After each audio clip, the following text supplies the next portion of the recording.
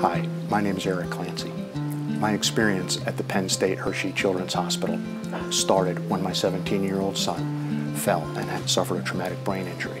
One summer I was with some friends and I hit my head on a floor, and I spent over 100 days in the Hershey Med Center.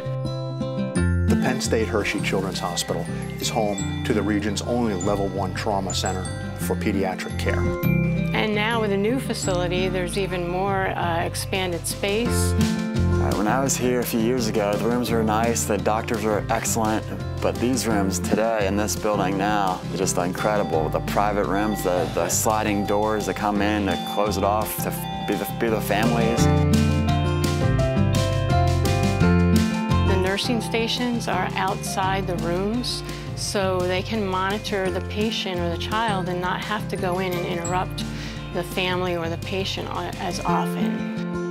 The Pediatric Intensive Care Unit is taking care of the most critically ill children. Children's Miracle Network is there for our community. They bought some equipment to save my life. I know I would not be able to walk and talk like this today without the help of Children's Miracle Network. Your donations to Children's Miracle Network make all this possible. We never expected that we would need the resources of the Pediatric Intensive Care Unit at the Penn State Hershey Children's Hospital, but it was there for our son and saved our son's life. So pick up your phone and help kids like me. Thank you. Thank you.